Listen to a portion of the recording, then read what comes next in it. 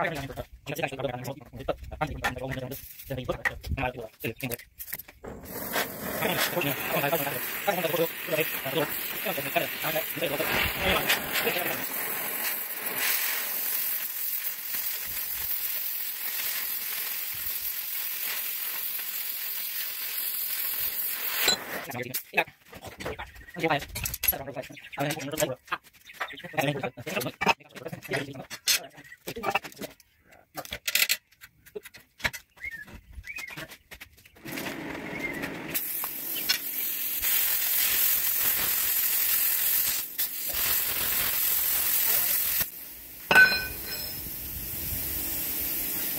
guess it's about the same as the flat as the cut, but it'd be alright.